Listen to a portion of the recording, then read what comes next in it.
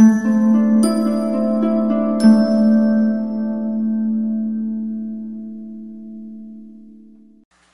we ready. Sabbath peace. Sabbath peace. It's another opportunity for us to come together and hear and learn of the word of truth that's given to the Most High God. Given by the Most High God. All honor goes to the Father through the Son, whose name is Yahushua.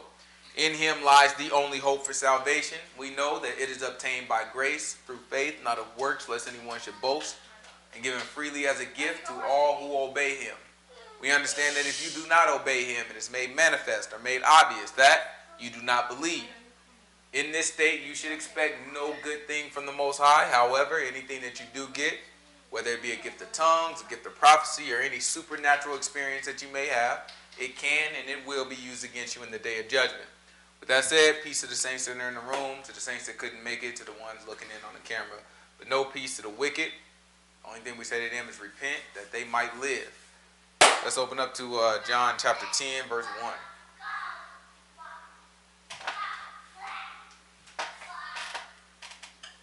Hear my boy in there? He's weird, so.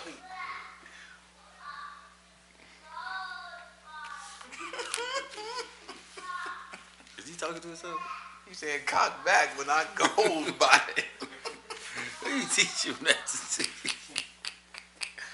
That is my boy. He like just like me. That thing's hilarious.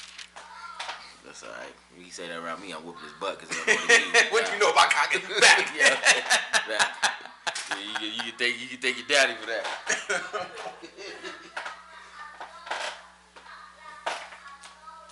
Zahar. You supposed to be keeping everybody quiet, not making a whole bunch of noise. You got me? This is John chapter 10, verse 1. Verily I say unto you, he that enters not by the door into the sheepfold, but climbs up some other way, the same is a thief and a robber. He said, if you don't enter in through the door of the sheepfold, that means you're a thief and you're a robber. Right? Keep going. That's a parable that he's telling us. He'll explain it to us. But he that enter in by the door is the shepherd of the sheep. Mm-hmm. To him the porter openeth, and the sheep hear his voice. Mm-hmm. And he calls his own sheep by name, and leads them out.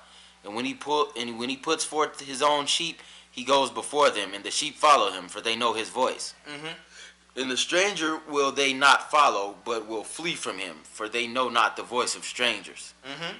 This parable spake Yahushua unto them, but they understood not what things they were which he spake unto them. So he said that. He's like, he's talking about sheep. Why is he talking about sheep? They didn't know what he was talking about. Let's see. Then said Yahushua unto them again, Verily, verily, I say unto you, I am the door of the sheep. He said, I'm what? I am the door of the sheep. He said, I'm the door of the sheep. Right? He said, let me help y'all out. Y'all didn't get what I was talking about. Let me help y'all out. I'm the door of the sheep. Let's make this thing real clear. Right? If anybody gonna get to the Father, guess what I got? Guess how they gotta get there? Through the door. Right through here. If you try to go a side route, you try to go to the left, go to the right, you try to go out the window to get into the sheepfold, guess what's gonna happen? You're gonna be the same as a thief and a robber. Your butt going to hell. He said the only way to get there is through him. You go up any other way, you think you there too. You go any other way, your butt going to hell. Right? So that means that puts us in a position where we got to understand what it means to go through him. Right? What does it mean to go through the Son? That's what we try to learn every week. We try to learn what's required of the Son for us to go through him. Right? All he requires is that we obey him, that we do what he asks. All right? Do what he requests, do what he commands. Right? He gives us a list of commandments. Right? It could be all summed up in love. Right? That's how the Christians would have taught us to it. Right? It's all summed up in love. And that's not a lie. That's true. Right? What happens is, in that summation, that we don't understand the details of it. Right? So in love, we understand that, well, we can't lie. Right? We can't cheat. We can't cuss. Right? We can't have vitriol against our brother. Right? We can't fornicate. Right? We can't commit adultery. What else I got? I'm running out of stuff. Can't steal. Can't steal. I think Pretty much covered it. Can't be in. Can't murder nobody. Right? You can't be in sects. Yeah, you can't be in a denomination, right? You can't split yourself off and cause a division against God's people. That's crazy. That's crazy right there. That's crazy. You gonna sit here, so you gonna sit here and section yourself off, right? You gonna section yourself off and say, no, I'm not just those people. I'm this sect of God. That's crazy. That don't make no sense. You gonna name it?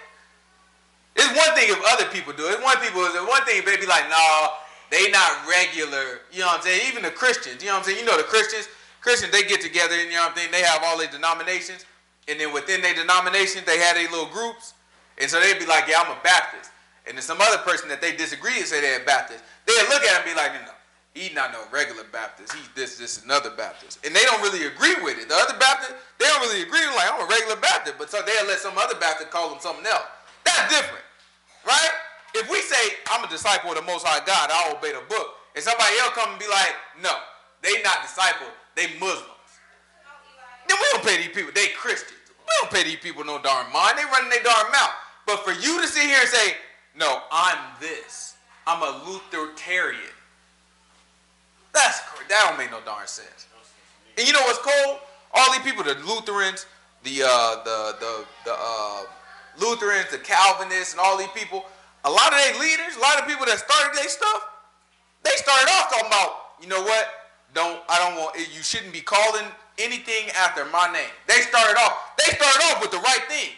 Not necessarily all they teaching, but that aspect of it was right. They're like, nah, you know what I'm saying? Don't call it after my name. You know what I'm saying? You God's people. You know what I'm saying? So you look at it and you see how far people drift from the truth. Right? Don't get me wrong. I read about, you know what I'm saying, the Anabaptist groups and the Lutherans and all that stuff way back over there across the sea before they came over. You know what I'm saying? I read about these guys and everything, and there's no doubt in my mind there was a true intention to get to the truth of the book. Right? They're Gentiles. They just, you know what I'm saying, it's certain things, it's so much that you have to fight against, so much that you've been taught that's a lie that you have to kind of work through. And for a Gentile, it's a lot of stuff that may not even occur to him. Like, it may not occur that the Hebrews was actually the Africans. You know what I'm saying? Like, some of the people in Africa, those were the Hebrews. It may not even occur. They have no reason for that to even come up in their brain in a lot of situations. You know what I'm saying? All you dealing with is Catholics, you know what I'm saying? And you dealing with, you know what I'm saying, the kings and all that. So it's like that might be the furthest thing from your mind, and that little piece could be what is necessary to unlock so much of the understanding of the book. You know what I'm saying? So you operate off of all these assumptions, and then so you trying to explain stuff, trying to get it. You know the Catholics is wrong. They had that much right. They knew the Catholic was wrong, and then, you know what I'm saying, they come up with their theories, and their theories, you know what I'm saying, some of it was wrong. You know what I'm saying? But at the end of it, they like, don't call it after me. Don't call yourself no Calvinist. That don't make no sense. Don't call yourself a Lutheran just because my name is Luther. You know what I'm saying? So all these different people, they say that, and then the people still come along and do it. They don't even obey the liars. Right? They don't even obey the people that teach them lies. That's what's crazy. Right? So we look at it, and we try to put it in place and make sure it's simple. You know what I'm saying? Make sure it's simple in terms of what we need to get into the kingdom. Right? It's a lot of complex stuff in the book, but what we need to get into the kingdom, that thing ain't complex. Right? I made a post today. You know what I'm saying? People can ask a whole bunch of, it's always people asking questions about the Bible. I get text messages. I get, you know what I'm saying, all these different things. People always have questions about the Bible. That happens. You know what I'm saying? But it always seems like none of the questions come down to what do I need to do to be saved. That rarely happens. That happens every now and again. But that rarely happens. Somebody text, what do I need to do to be saved? When I get that text, it's like, all right, I'm working with something now. And so far, a lot of them things didn't pan out, but still, at least you started with the right mindset. Hopefully, Most High God bring you in later on in life, right? But you look at it, somebody start off with, what does it mean to be a Hebrew? You know what I'm saying? Like, that's a cool question, but I'd rather you ask, what does it mean to be saved? You know what I'm saying? What does it mean to be righteous? You know what I'm saying? How do I be righteous? How am I forgiven of my sins? Like, if you had that focus, the rest of that stuff will fall in place. You know what I'm saying? We just have to have the focus that we're willing to do what the Most High God say no matter what, whether you're a Hebrew or not. Right? What if you found out you the one African slave, you know what I'm saying, one Hamite that got brought over with the slaves? You know what I'm saying? What is that? Is that going to ruin you? If that happened, if I found out right now that I'm the one out of my family come from the one single Hamite that got mixed up with the Hebrews. Which could be true. Watch your darn mouth. Right? If I found that out though, you know what I'm saying? Then what is that do? Gonna ruin me? Oh, never mind. I can't believe this. And I'm gonna stop obeying? That's crazy. Right? That's crazy. Our mindset gotta be, I'm a Hebrew, that's for sure. But even if I wasn't, the Most High God is good enough. Right? Even if I wasn't, I heard the word, and I think it's beautiful that he brought his people out, called them from all the world. Even if I'm not one of them, he called them from all the world, gave them their land, they rebelled, he told them what was going to happen, he did exactly what he was going to say, and then prophesied to rescue them in the end. That's a beautiful story, whether that's me or not. Right? That's a beautiful darn story. Right? It's important that these people got that mindset and that we promote it. A lot of times they confuse us with these, Afrocentric Hebrews. You know what I'm saying? These black power Hebrews. They don't confuse us. You know what I'm saying? Yeah, we proud of where we come from. Right? We proud of our culture. Yeah, we angry that our culture has been hidden from us. I'll take a Gentile that obey over a Hebrew that don't. Every day. Any day. Every day. Right? Give me two Gentiles that obey. You know what I'm saying? Give me two more Gentiles that obey. You see that, right? bro? You look at this. It's important that we look at it, and maybe I've not done a good job, right? Because people they contacted me with those messages, right? So that means I'm giving off that impression. Excuse me, I want you to obey. Your boy going there. I don't care. Let grab Romans chapter 2. We can clear this thing up real quick. Ain't gonna take a whole lot of time either. It's Romans chapter 2. Give me about verse. I probably won't like verse 9, but start me out at about verse 3.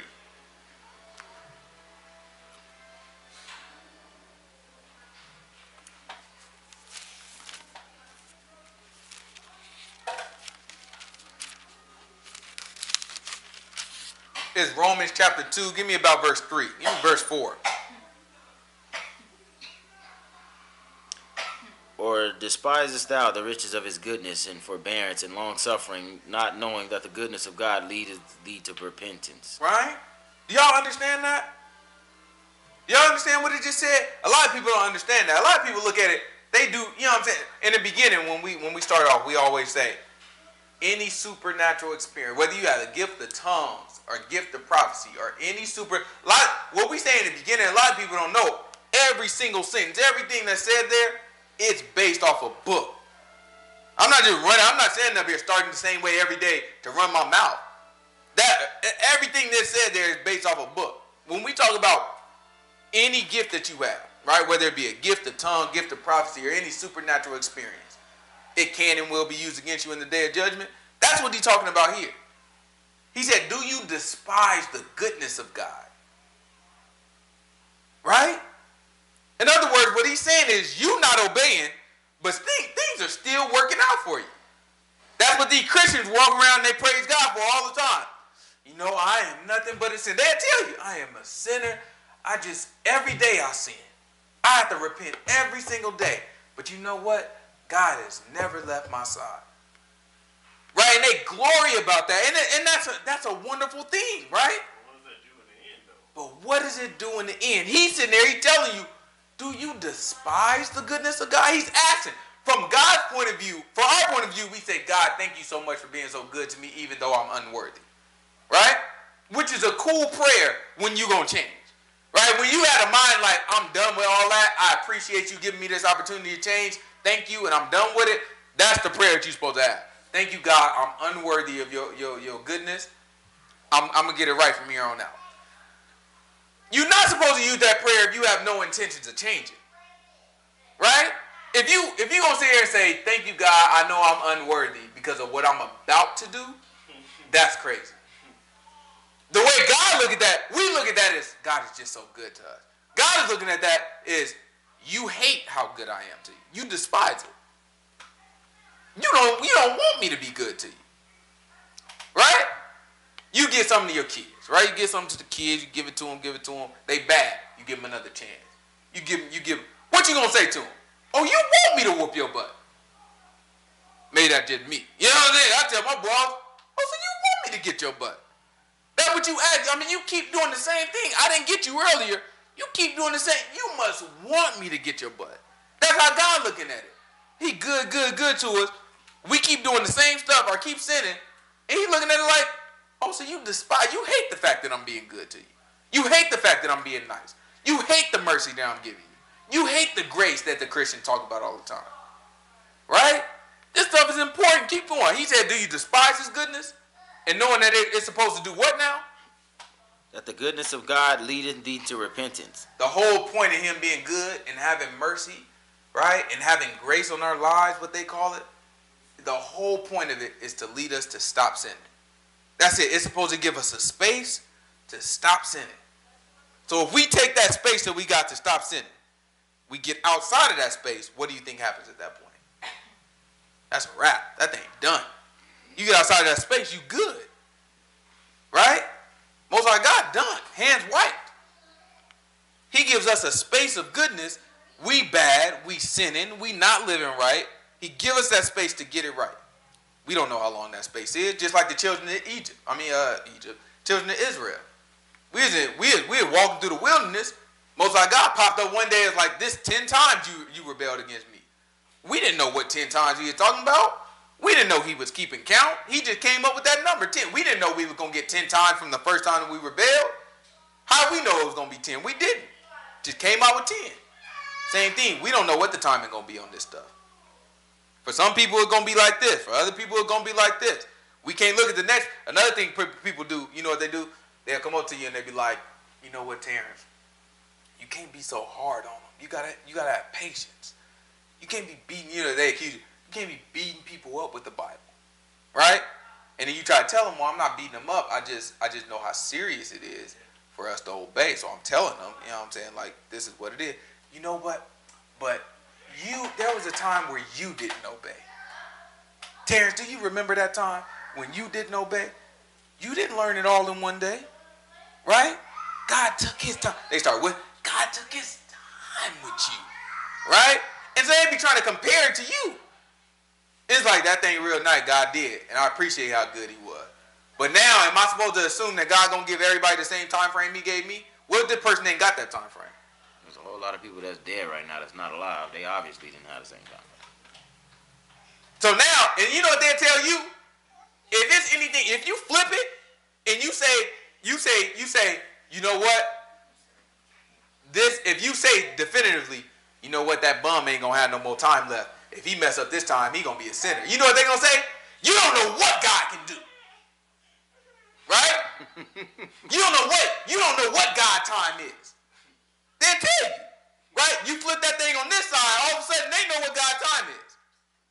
All of a sudden, before we don't know. When we talking about the bum, we don't know. We get talking about their friend though. Somebody they like. All of a sudden, they know. God will give them that time. It take everybody time. Okay. That thing don't make no sense. You know what patience is? Patience is not saying, well, I'm not gonna say nothing to him this time. I'm just gonna wait for him to come up. That's not patience. Patience, you know what patience is?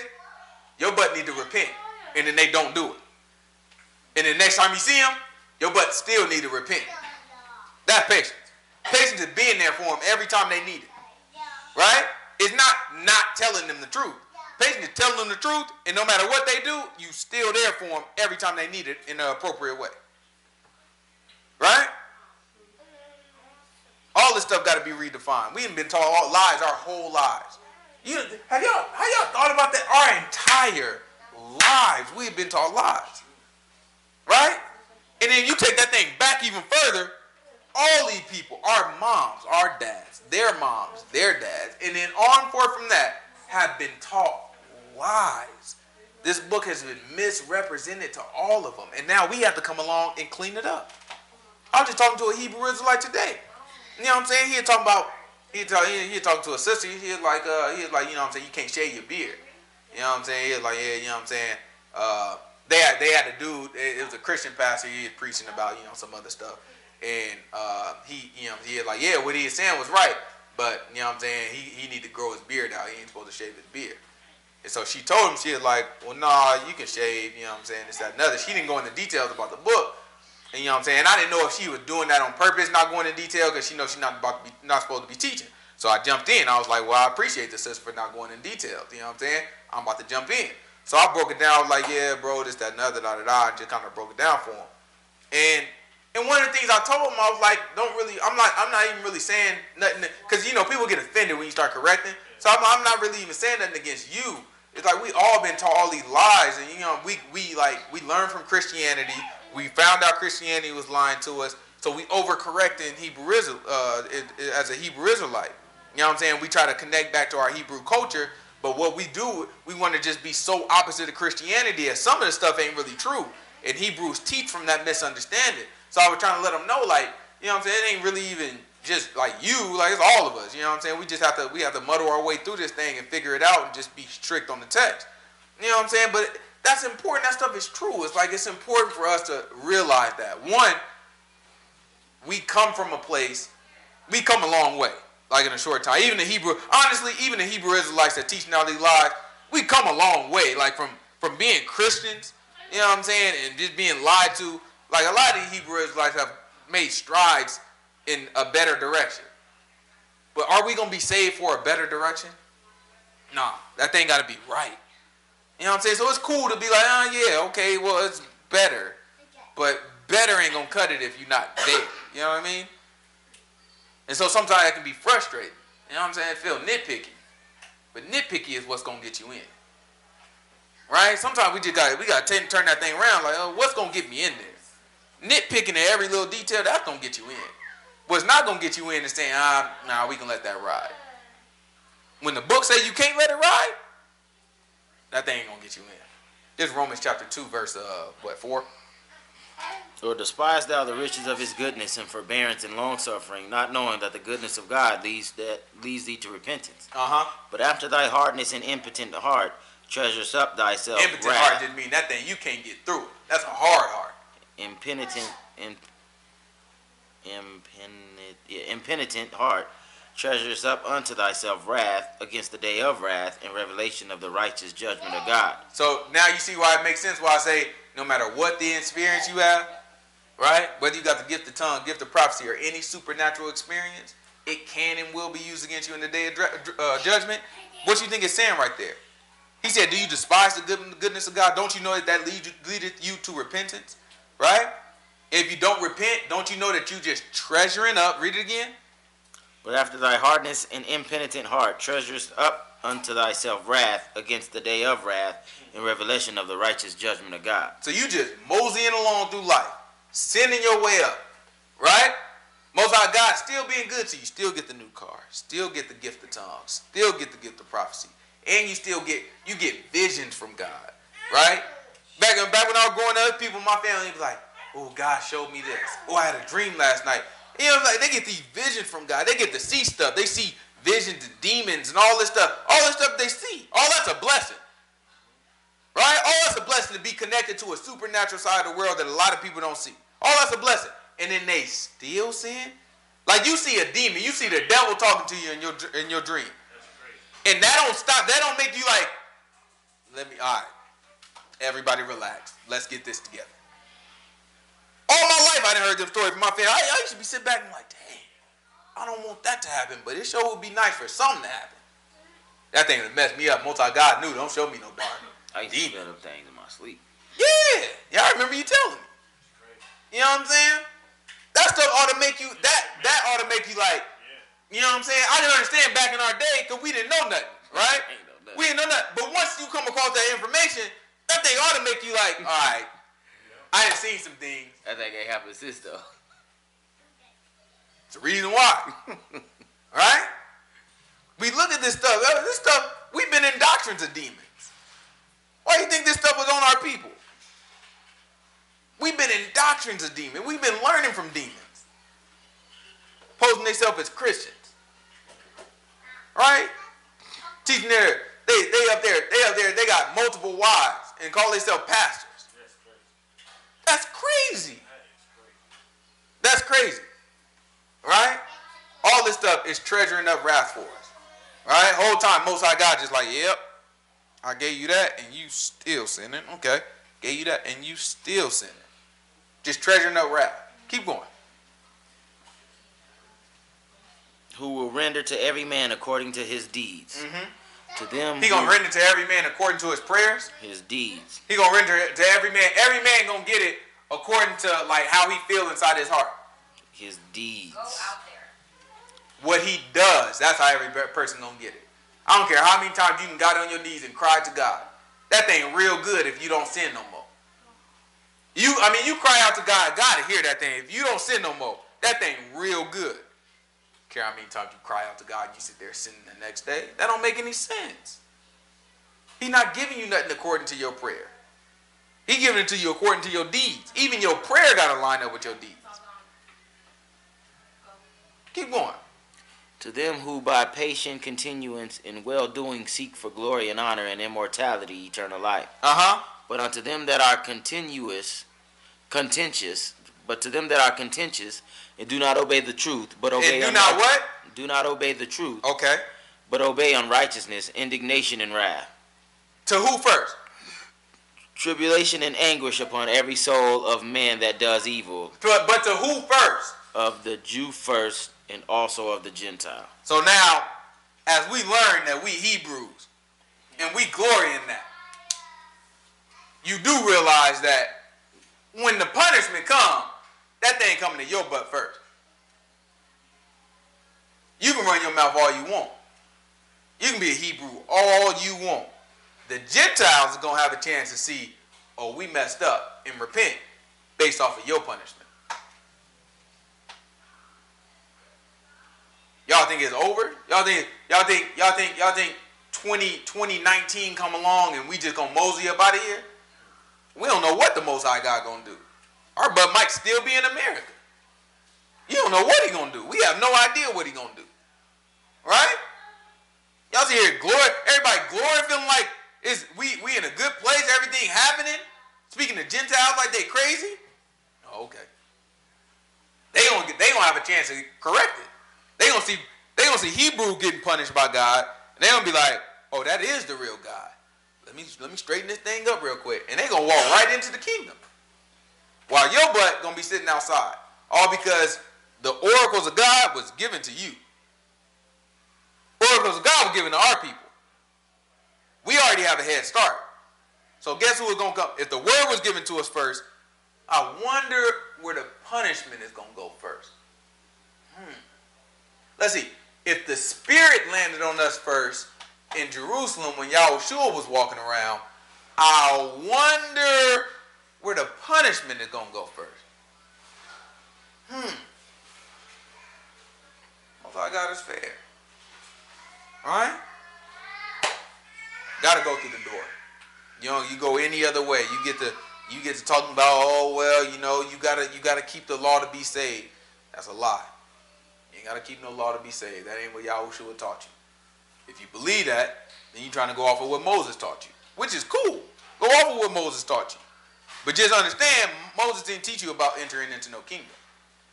Right? I just want you to know what your goal is. If your goal is to, I don't know, be cursed, go with what Moses taught you.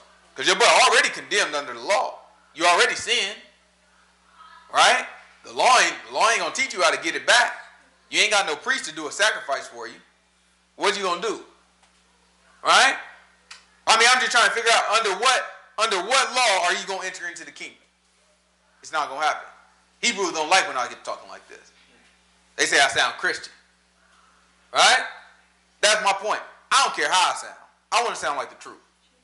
I don't have time to be trying to be anti-Christian at the expense of the truth. I'm anti-Christian all day for the lies.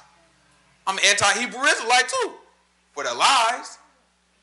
Anti-Muslim for the lies. If a Muslim walk up telling the truth, what I'm going to say, you lying? That's crazy. That don't make no sense. I'm not against a person. I'm against lies. I'm not against a group. I'm against lies. I don't care nothing about none of this stuff. I just want to make it into the kingdom. And I want to tell my people what they need to do to make it into the kingdom. Where we was at last week? Well, last week was Passover. Grab Numbers for me, chapter 20. So remember, last couple weeks, we've been dealing with the children of Israel, and they were inside of the wilderness. Most High God got mad after they rebelled against him. He called it the 10th time. Right? And the people of Israel, they complained that they didn't have bread, didn't have meat. You know what I'm saying? They said it was better in Egypt. The Most High God sent the men over to scope out the land. 12 of the heads of the tribe. Amongst them was Caleb and Joshua, son of Nun. His name would be Yahushua, son of Nun. Sent over, they looked through the land. They saw it was some big jokers over there, right? It was a lot of big fellas, right? They were like, we like black grasshoppers, and they say, we ain't gonna be able to get this thing done. Most High God got upset with that because they hurt the heart of the people, right? The people was like, let's do it, until they told them like, that thing ain't about to happen. All right, so then the people got discouraged. So you have 10 out of 12 that went over to scope out the land, gave a negative message. The other two, which is Joshua and Caleb, they gave a positive message, like, no, God gave it to us, let's do it. All right? Most High God said, because all the people was discouraged, that they would stay there and they would be in the wilderness for 40 years. And all the people that were numbered in the beginning of Numbers, in Numbers 1, that was 20 and over, anybody who was numbered as part of that number would end up dying in the wilderness within that 40 years. All right? So then the people immediately started to rebel. So remember, we read about Korah, we read about a couple rebellions after that, and then Most High God had to prove out who was chosen as the priest. And then he had to put the rod, and the rod had the bloom, and it was Aaron's rod, and so yeah, all that happened. Now we're getting into Numbers chapter 20. So just remember that you have a huge group of people who just learned that they're going to die in the wilderness. Right? Because I don't want this type of stuff to be lost. You have to understand, imagine how people feel when they're told that something definitely negative is like they don't have hope. Right? What's one of the things that we think people will start, dealing with when you tell them something like that, like you don't have hope, but they want to believe they do have hope? Lies. Huh? Lies. They start believing lies. Right? I mean, right now, if we were to go and tell somebody, we go to a Christian church, we talk about blasphemy of the Holy Ghost, right? And somebody just stood up in the middle and just like, I blaspheme the Holy Ghost, right? Just say something crazy, right? And then afterward, it'd be like, you know what? I'm sorry. Forgive me. Right? If we walk in that church, and they happen in the middle of church, everybody saw it, and we were like, oh, that person going to hell. They can't be forgiven for that. That thing going to hell. How many people in that church do you think would be like, no, well, you never know? And who you think they going to believe? Who you think they going to rock with? They going to rock with the church. Because the church is telling them, you still have a chance. They're giving them hope. We tell, even though ours is according to the book, it don't give hope. So that's tougher to believe. So why do you think they're going to look at us?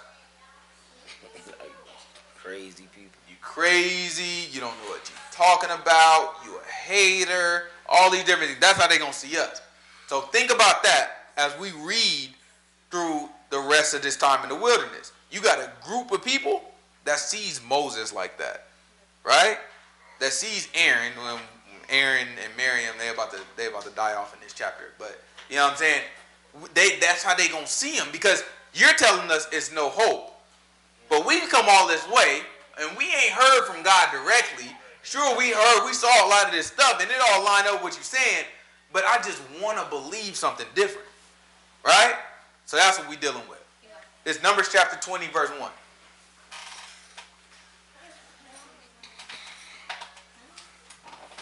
Then came the children of Israel, even the whole congregation, into the desert of Zin in the first month, and the people abode in Kadesh. And Miriam died there and was buried there. And there was no water for the congregation, and they gathered themselves together against Moses and against Aaron. Mm-hmm. And the people chode with Moses and spake, saying, Would God that we have died with our brethren when our brethren died before the Lord. And why have ye brought up the congregation of the Lord into this wilderness, that we and our cattle should die there? And wherefore have ye made us to come up out of Egypt, to bring us into this evil place? Mm-hmm. It is no place of seed, or of figs, or of vines, or of pomegranates, neither is there any water to drink. Mm-hmm. And Moses and Aaron went from the presence of the assembly unto the door of the tabernacle of the congregation, and they fell upon their faces, and the glory of the Lord appeared unto them. Mm-hmm. And the Lord spake unto Moses, saying, Take the rod, and gather thou the assembly together, thou and Aaron thy brother, and speak ye unto the rock, and speak ye unto the rock before their eyes, and it shall give forth his water, and thou shalt bring forth to them water out of the rock. Mm-hmm. So thou shalt give the congregation and their beasts drink. Mm-hmm. Moses took the rod from before the Lord, as he commanded him. And Moses and Aaron gathered the congregation together before the rock, and he said unto them, Hear now, ye rebels. He said, Hear now, ye rebels. Must we fetch you water out of this rock? He said, Must we fetch you water out of this rock? Keep going. And Moses lifted up his hand, and with his rod he smote the rock twice, and the water came out abundantly, and the congregation drank, and their beasts also. All right, now if we stop right there, what do we see wrong? If we stop right there, a lot of us not going to be able to find nothing wrong. We're going to be like, all right, God told Moses to get water out of the rock. Moses smote the rock twice. Water came out of it. Mission accomplished. That's how it looked. Let's keep reading. And the Lord spake unto Moses and Aaron, Because ye believe me not to sanctify me in the eyes of the children of Israel, therefore ye shall not bring this congregation into the land which I have given them. Just like that. Quick. After Moses, it looked from the surface, it looked like Moses did everything he was supposed to do. Most like God said, you know what? People is, they fighting against you. I'm not even going to get their butt this time. I tell you what. Take your staff, hit it up against the rock. You know what I'm saying? After you hit it up against the rock, you know what I'm saying? Water going to come out of it. So Moses came, took the staff. Well, Aaron took the staff, right? Hit it up against the rock. Moses was like, Must we fetch you water from this rock? Hits twice, water comes out of it. Looked like mission accomplished. But Most High God said, Because you did not believe me to sanctify me to the people. Right? What he's saying to him is, sanctify. Sanctify means what, brethren? What does saint mean? Or holy? Set apart. It means to set apart. Set apart, right? So same word, pretty much, in the Hebrew. So sanctify, to set me apart. Because you didn't believe me to set me apart. Right? So if you read that, because you didn't believe me to set me apart, then we have to go back. What did Moses do to not set him apart? So let's read it again, and let's try to figure out where God was not set apart at that point. And Moses and Aaron gathered the congregation together before the rock, and he said unto them, Hear now, ye rebels, must we fetch you water out of this rock? Must we? Moses like, you know what I'm saying? Me and God about to, you know what I'm saying, get this water out for y'all. Right? Moses looking like he is comrade. He is like, oh, no, you didn't set me apart when you did that. You act like you and Aaron was running the show. And because of that, the Most High God said, you didn't believe me. This is Moses now. This is Moses who just split the Red Sea, who made manna come down from heaven, who had miles of darn quail surrounding the camp so everybody could eat. All right? This is Moses who stood there while the ground opened up and swallowed people whole. All these things Moses did at the word of the Most High God. And then Most High God comes and says, you didn't believe me? This same Moses? Now it's important. Now, these type of things, this gives you a definition of what believe is. Right? Because without this, we wouldn't have any reverence. When people say, just believe, we wouldn't have any reverence and be like, it's deeper than that. Deeper than what you're thinking right now. This is belief. God said you didn't believe him. Why did you believe him? Because you said we instead of saying the Lord. That's simple. For us. In our mind, it's like, oh, that wasn't even, it's just a slip of the tongue, not even a big deal. For God, he said, oh yeah, for that, don't even worry. Appreciate you getting the water for the people. For that, don't even worry about it. You ain't going to see the land.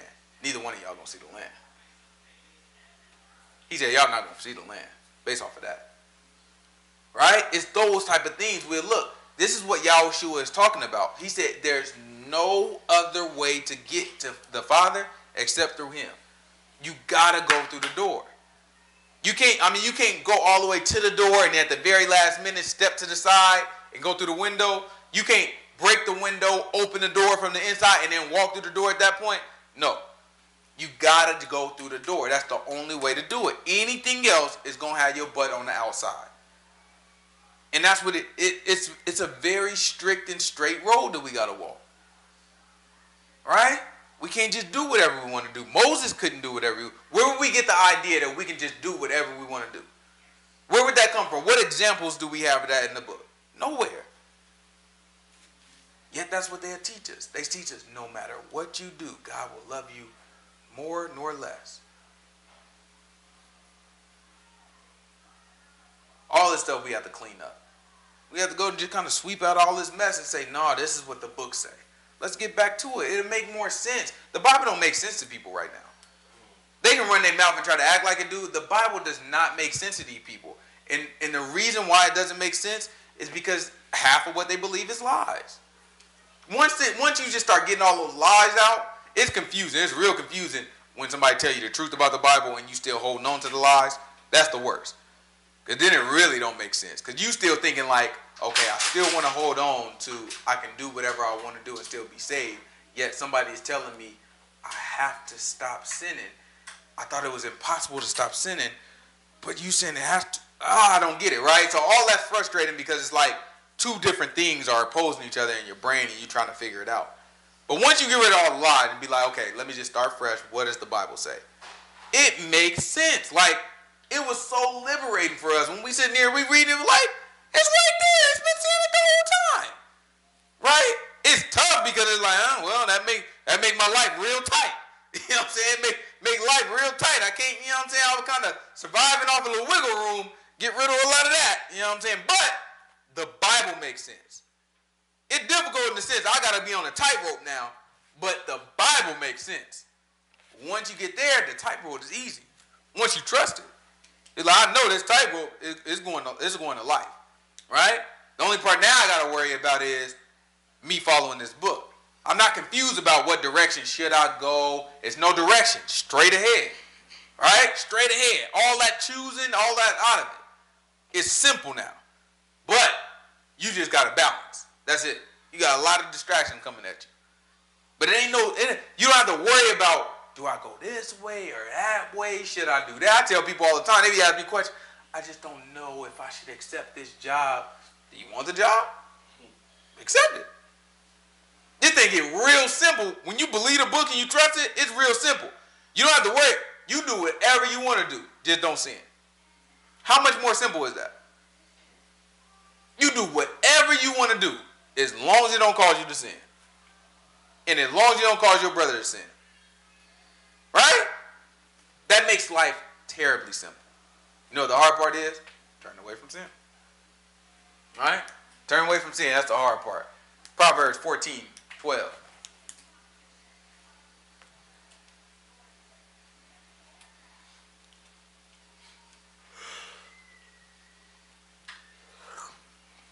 Baby, you mind give me a little water? A little part. You remember the girl on Color Purple? Is that the movie? Yeah, which one?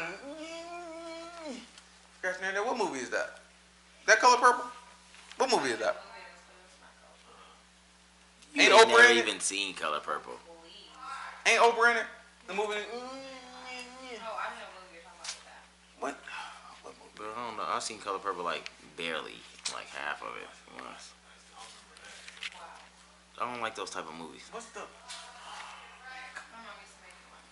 What's that girl name? I'm gonna find out what movie it is. Somebody online, we on Facebook now. You know, Facebook know everything. Somebody gonna tell me what movie it is. I hate those. It's a black girl. I think Oprah was in the movie. It's a black girl like this. Yeah, my sister know. We used to make fun of that thing all the time. What is she doing? She thirsty? Like she can't talk? What? She had I think she is a little slow. I can't remember what the movie is about. I think she's a little slow. You know what I'm saying? She's somebody's sister. She's scratching her neck. That thing was hilarious, though. We used to laugh at that thing all the time. All right. This is Proverbs chapter 14, verse 12. What does the book say?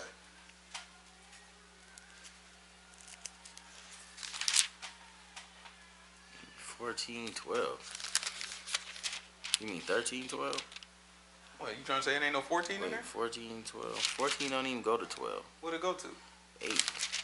7. Go to 7. Oh, I'm in Psalms. You do that all the time. Goodness gracious. Sorry.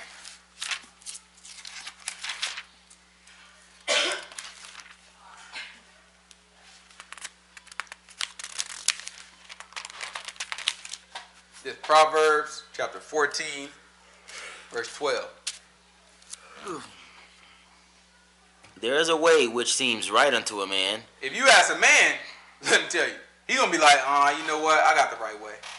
Right? If you ask us, there's always something that feels right, seems right.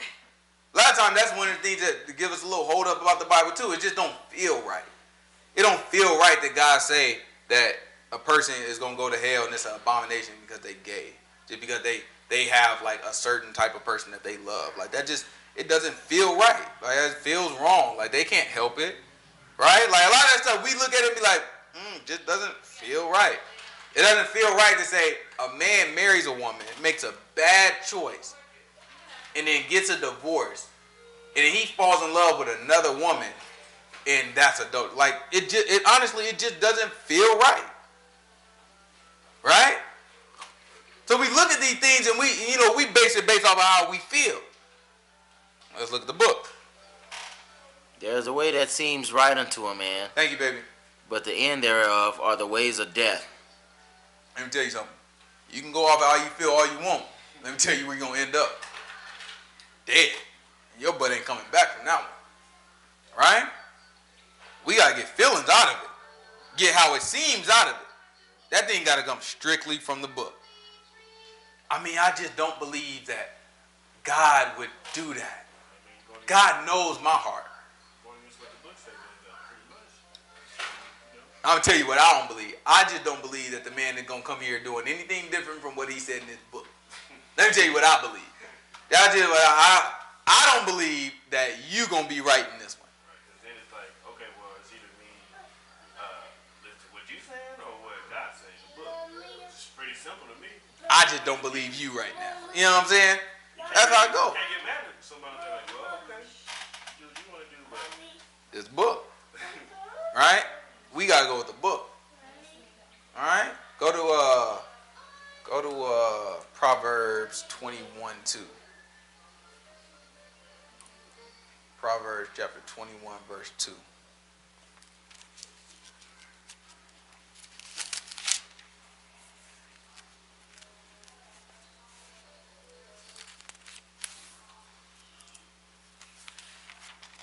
After that, we're going to get Jeremiah 17. It's Proverbs chapter 21, verse 2. Every way of a man is right in his own eyes, but the Lord pondereth the hearts. So think about what that's saying. It's saying every way of a man is right in his own eyes. Is that not what we see every day? Won't somebody come up with a justification for everything that they do?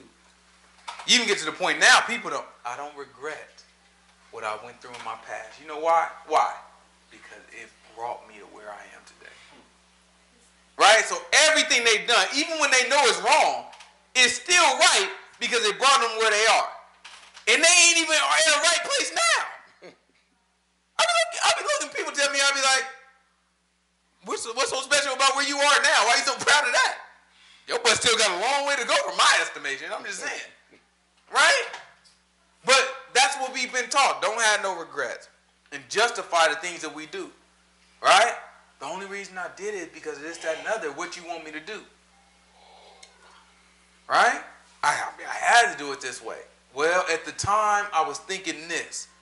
That's cool. All that's cool. At the end of the day, though, you got to admit that you was wrong. And then you got to change your ways. But the book say, every way. Say it again. Read it again. Every way of a man is right in his own eyes, But the Lord pondereth the hearts. The Lord pondereth the hearts. Some people think pondereth the heart. You know, they feel like, you know what I'm saying, I gave him a little shape. That's why I call Jeremiah 17. Let's grab Jeremiah 17. I already know you say pondereth the heart. These Christians feel like, oh, okay, whoa, all right, got a little wiggle room. No. That book say heart. You know, I got to get that thing out your mind. Ain't no wiggle room in heart. Books start talking about the heart. That thing get a lot more tighter. You know what I'm saying? You don't even know. You feel like it's wiggle room, but really it's not. It get real strict if God looking at your heart. The heart is deceitful above all things. It's Jeremiah chapter 17, verse 9? Yeah. It's Jeremiah chapter 17, verse 9. Let's look at it. The heart is deceitful above all things and desperately wicked. Who can know it? So who pondering his heart? Because he just said, who can know it? You can't know your heart, right? So it says it's wicked and it's desperate, right? Desperately wicked and deceitful, I mean, right? Above all things, who can know it? Let's see who pondering on it. I, the Lord, search the heart. Uh-oh. He said, I, the Lord, I'm pondering on that thing. I'm searching that thing. What else? I try the reins. He said, I try the reins. It's like a horse. You know what I'm saying? You on a horse. You got the strap. You know what I'm saying? You got to make sure that thing tight. He said, I try to make sure that thing real tight. Make sure everything in place. All right? Keep going. Even to give every man according to his ways. Even to do what?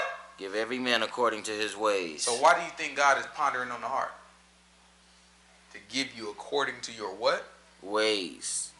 And according to the fruit of his doings. Because he going to give it to you according to what your butt been doing. So now if we think back to Proverbs chapter 21 verse 2, that make a little bit more sense to us. He said every way that a man does is right in his own eyes. But the end thereof, but the Lord pondereth the heart. So the Most High God is looking at your heart, and he's looking at all the ways that you thought was right, and he said, okay, based off of what you did, your butt going to hell. This book is real simple. We can line this thing up real nice. All it takes for somebody to look at it and be like, you know what? What do I have to do to be saved? Grab for me Jeremiah chapter 6, verse 9. Jeremiah chapter 6, verse 9. Is that what I want? I don't feel right for some reason. Jeremiah, that's what I wrote down though. It's Jeremiah chapter 6, verse 9. Should be the old path. For thus hath the Lord of hosts said, hew ye down trees, and cast them out against Jerusalem. This is the city to be visited.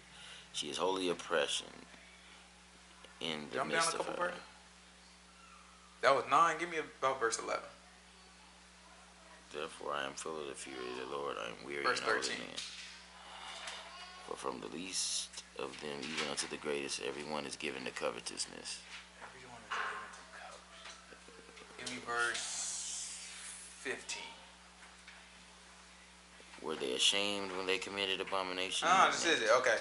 Give me, I'll start back. Let's just do Jeremiah chapter 6, verse 15. It should be the next verse. Were they ashamed when they had committed abomination? No. They were not at all ashamed, neither could they blush. Therefore they shall fall among them that fall, in the time that I visit them they shall be cast down, says the Lord. Thus says the Lord, stand ye in the ways and see. He says, stand ye in the ways and see. And ask for the old paths. He said, ask for the old paths. Everybody trying to do something new. All right? Everybody trying to do something new. Books say, ask for the old paths. You know what they say about our book? It don't apply for people living today. That's an ancient document. It don't apply.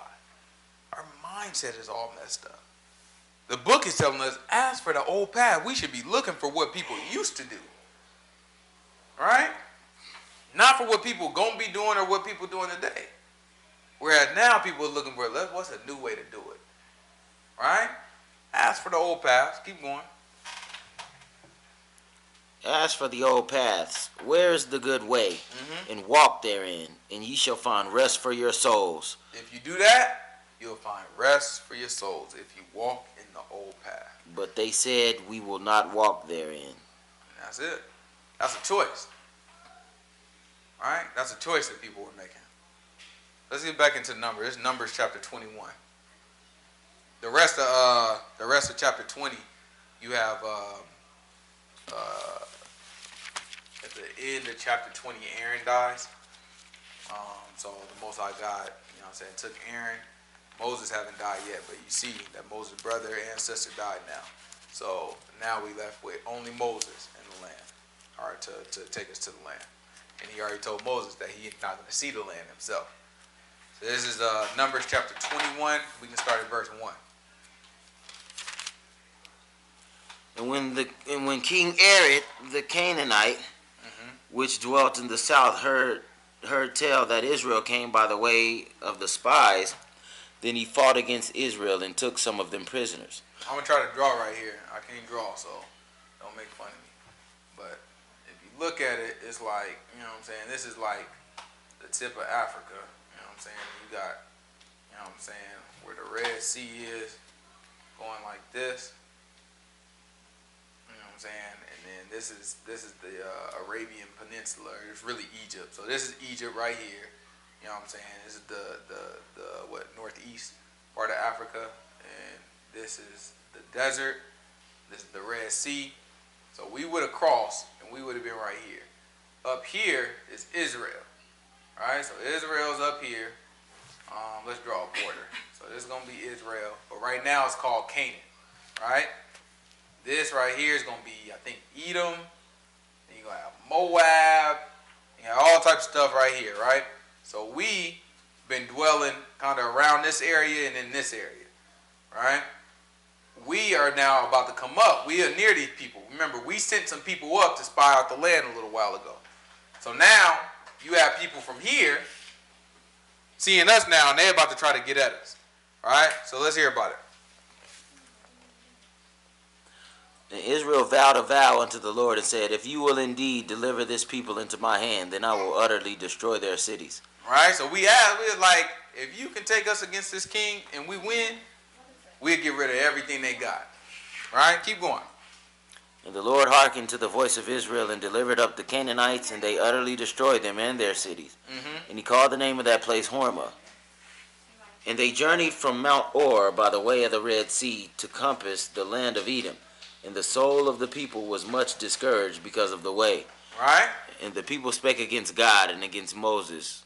Wherefore have ye brought us up out of Egypt to die in the wilderness?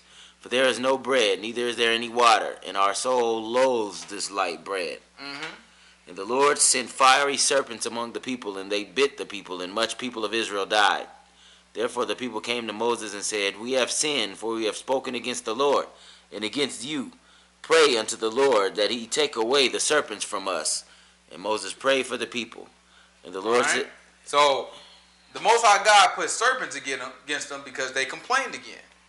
So he's like, all right, I got something for y'all butts. So he sent the serpents out. The serpents bit them, started killing their butts. There's fiery serpents or poison serpents. So start killing their butts. Right? Then they start praying. Like, all right, get these serpents up off of us. What does that sound like? We sin and then we what? Repent. Say we pray. Right? We sin and then we turn from it. Right? So Most High God got our butts and we turn from that thing. Like, all right, sorry. All right? Sorry, let's fix it. Then let's see what happens.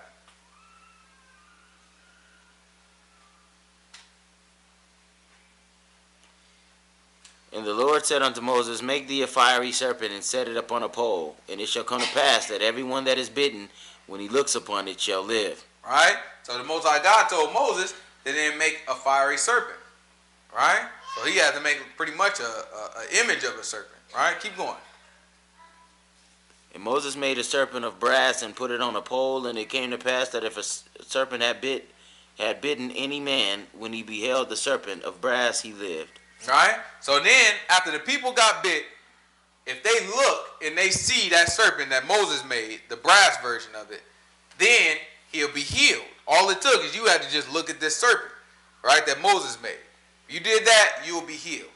Right? So that's how the people ended up being in the position where they were healed and they were no longer plagued. This is what happened when people repented. They turned away from it, like, okay, let me stop. Moses said, okay, for those of y'all who want to stop, this is what we're going to do. Because all the people were there crying out to the Most High God about it. So the Most High God came through and helped them, even though it was his punishment. But just notice that how the Most High God, he puts the punishment on you And then you back off, right? Right? You get to a point you like, no, I can't do it.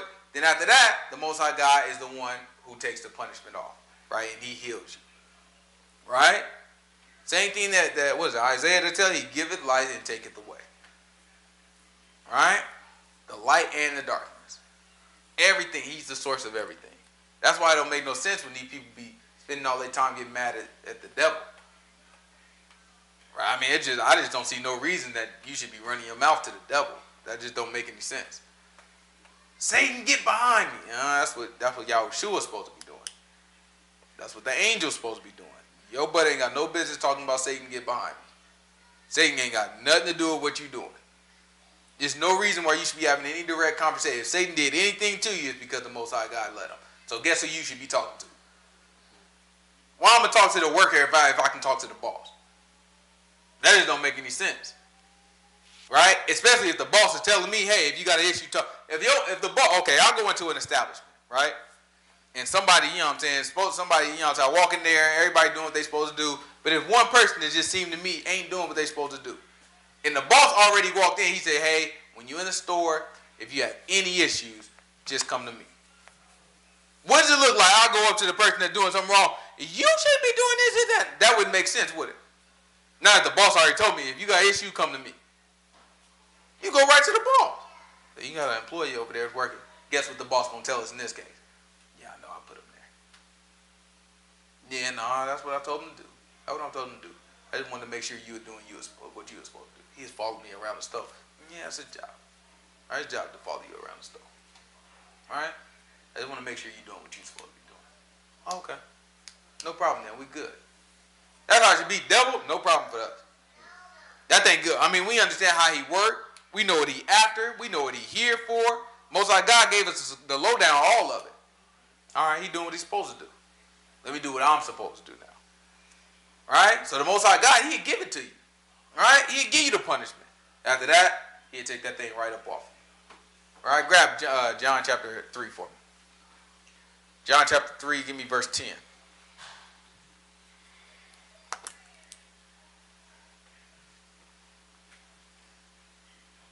It's John chapter 3, verse 10.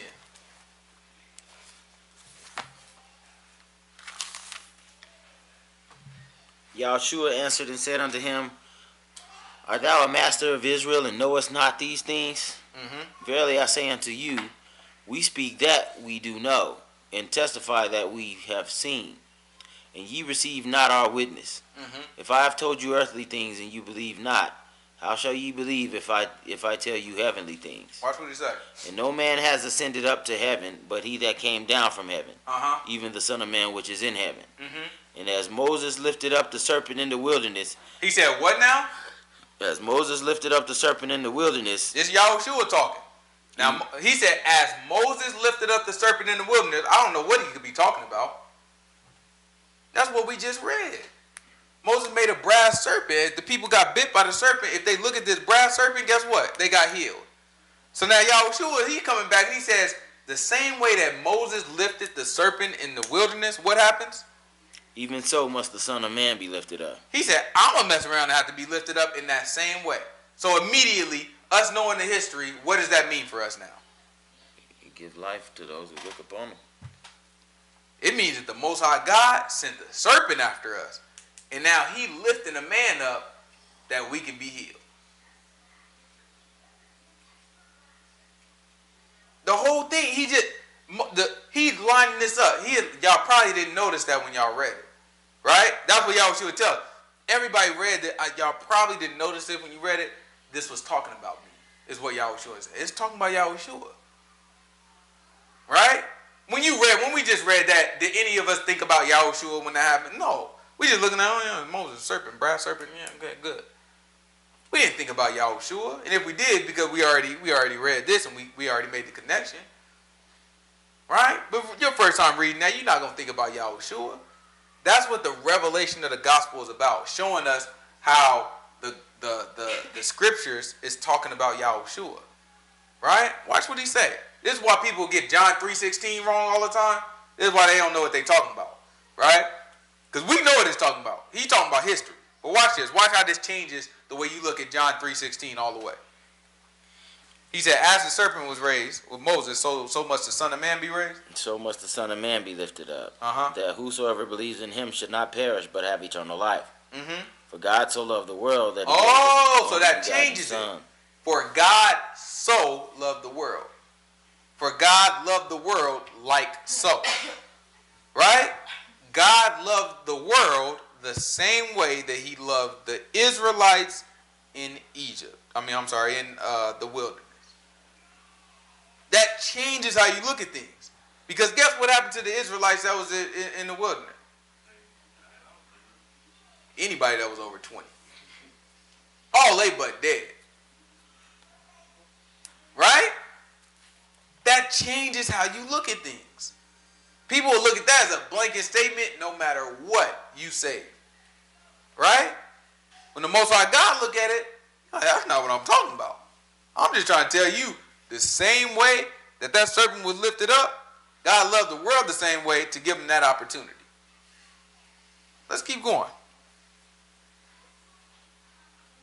For God so loved the world, he gave his only begotten Son, that whosoever believes in him should not perish, but have everlasting life. Uh-huh. For God sent not his Son into the world to condemn the world, but that the world through him might be saved. Mm-hmm. He that believes on him is not condemned. Uh-huh. But he that believes not is condemned already, uh-huh. because he has not believed in the name of the only begotten Son of God. Uh-huh. And this is the condemnation, that light is come into the world, and men love darkness rather than light, because their deeds were evil. Mm-hmm. For everyone that does evil hates the light, neither comes to the light, lest his deeds should be reproved. Mm-hmm. But he that does truth comes to the light, that his deeds may be made manifest, that they are wrought in God.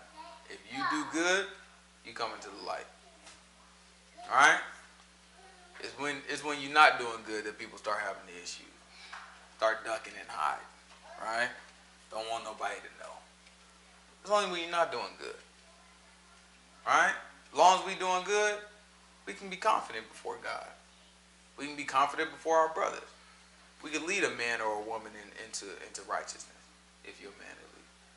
All right? As a woman, you can lead your children and the women into righteousness. All right? It's just all upon us. The Most High God has done this part. Christians will tell us, give it to God. All right? Let God handle it. And what that suggests is, God didn't do his part yet. Right? If our job is to give it to God and just let God do it, sometimes you just gotta let God. Ain't that what they tell us? Right? If that's our job is to let God, then if we don't make it, whose fault is that? Yeah, buddy. It's your own fault. If I'm like, okay, look, all I'm supposed to do is let God, right? So then I'm letting God, whatever that really means. I'm letting God. I feel like I'm letting God. So guess how I'm going to feel if I don't make it? God let me down. God dropped the ball. Because I wasn't supposed to do nothing. It was supposed to be you. I set my lazy butt here and I didn't do nothing, just like I thought I wasn't supposed to do. Right?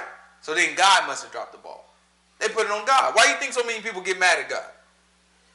Right? Why do you think so many people would be like, you know what? I can't believe that God let this happen in my life, and they just get frustrated with God. Because we've been taught it's on God. He's supposed to do it. No. You know when the man was on the cross, you know what he said? It's finished.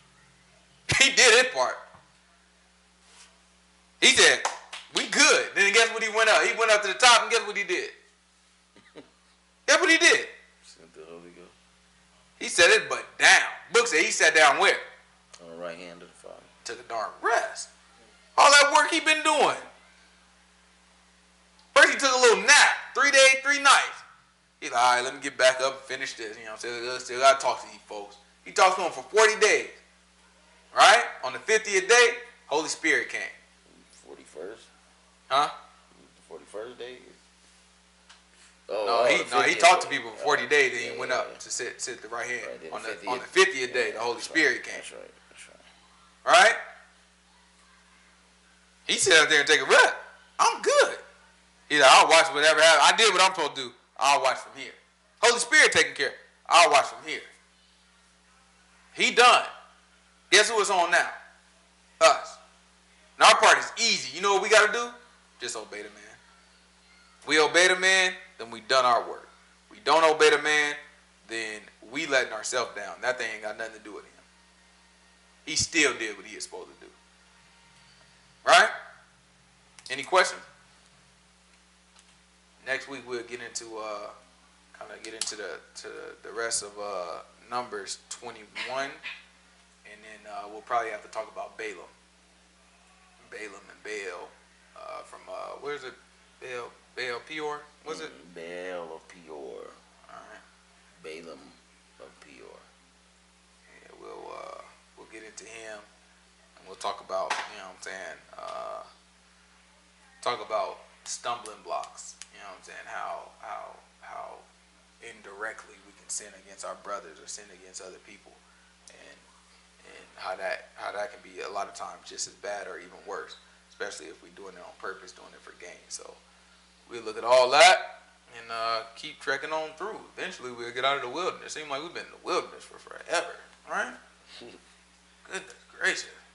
Eventually we get out of the wilderness, you know what I'm saying? Technically we almost done. We ain't got that much time left. You know what I'm saying? We'll wrap it up, and we can we'll get into the land. We'll see how the land is divided out, you know what I'm saying? And start talking about, you know, what's next. Judges. You got to get through Joshua first, and you got to get through Judges. And well, what's after that? Ruth. All right, what's after that? Samuel. Yeah, Samuel. All right, got 1st and 2nd Samuel. After that, we hitting the ground running at that point, you know what I'm saying? Then we get into the history. Our real history. It's history we know people familiar with. Once you get over into really Joshua, you know what I'm saying? Once you get into Joshua, people, you know what I'm saying, people start being familiar. You know what I'm saying? But you know, people are pretty familiar with the law and all that. They don't know the details. That's why we spend so much time, because I want to make sure that we understand the details of the law. You know what I'm saying? And we really still have a whole lot more commandments to go. So really, I take that back. We're not gonna be done. We good with the narrative, but I still want to read through all the commandments, all of them, and just to make sure that we capture everything. So it's a lot of stuff we skipped so far, but we'll go back and read through the commandments, at least most of them, and make sure we get a good understanding of what the Most High God requires of us. So I ask again, any questions? All right, let's go. Baby, can you